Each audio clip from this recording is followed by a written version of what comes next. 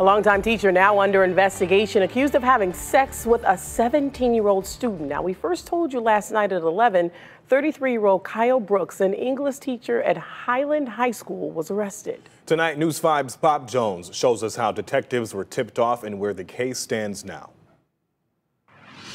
Ms. Brooks, you're being placed under arrest for sexual battery. Oh my. Body camera from the Medina County Sheriff's Office captures video of Kyle Brooks' arrest Thursday afternoon outside of Highland High School, where he has been an English teacher for 28 years. Right now, I will let you know you have the right to remain silent, sir.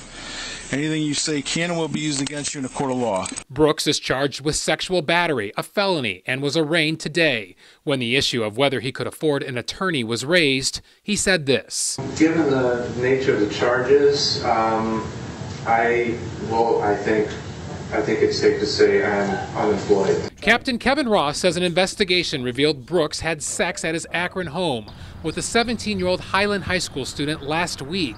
Ross says the girl was in the teacher's class last year. Oh, it's unacceptable. I mean, it's just, you know, these kids are there to learn, and the parents are trusting that the teachers are going to be there and take care of their children. Detectives say the teen's father found inappropriate emails between the alleged victim and the teacher and reported it to the sheriff's office.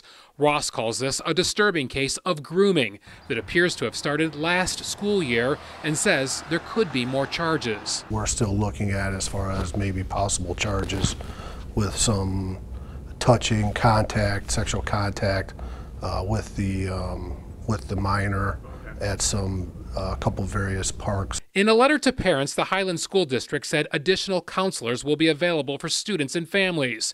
And we are all shocked and saddened by this information. This is difficult news for everyone to process. The teacher's bond was set at $200,000 today. He would need to post 10% of that, or $20 grand, in order to get out of jail. If that happens, he would be monitored by GPS and is ordered to have no contact with the alleged victim. Ross says the sexual battery charge relates to someone in a position of authority violating another person. Due to the fact that he's a teacher, it's illegal for that interaction to occur. Brooks's car and his home were searched for possible evidence. Ross says with the seriousness of the allegations, detectives will investigate if other students had possible inappropriate relationships with the teacher. Watch your head getting in.